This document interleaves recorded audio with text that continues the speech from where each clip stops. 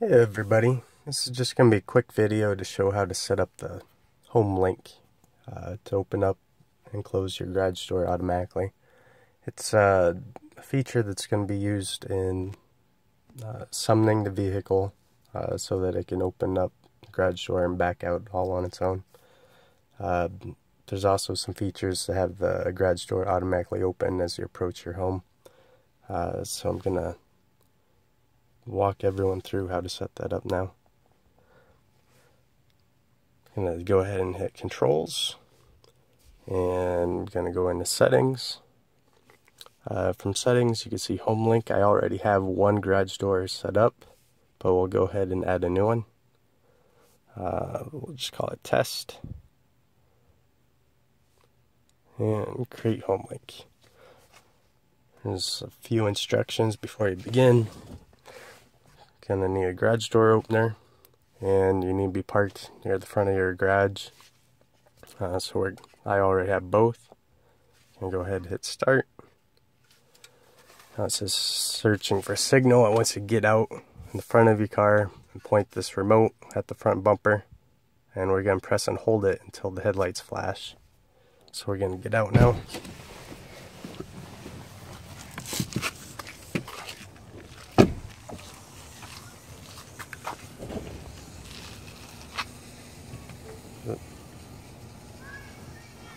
So the headlights flash, we go ahead and get back inside.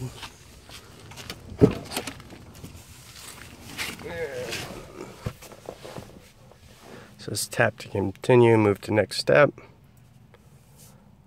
Train the receiver. Once you press the learn button on the overhead garage control unit.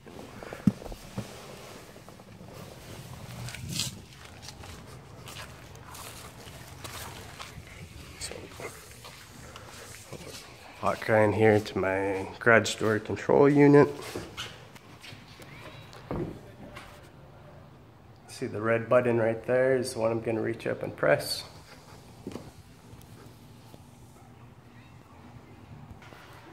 So I just pressed the red learn button on the garage door opener.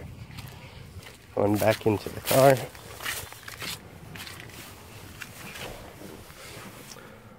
Just go ahead and press it, hit continue.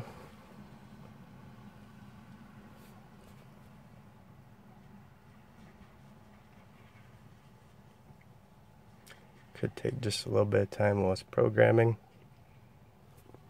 Training complete. Test the new HomeLink.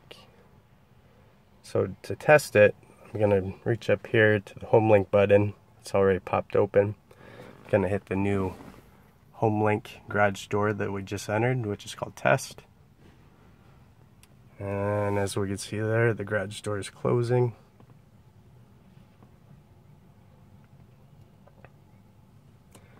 Now, according to instructions on screen, it says if it works as intended, go ahead and save. So we went ahead and saved that location. Now there's a couple other settings. We can set auto open on arriving, and we can set auto close when leaving.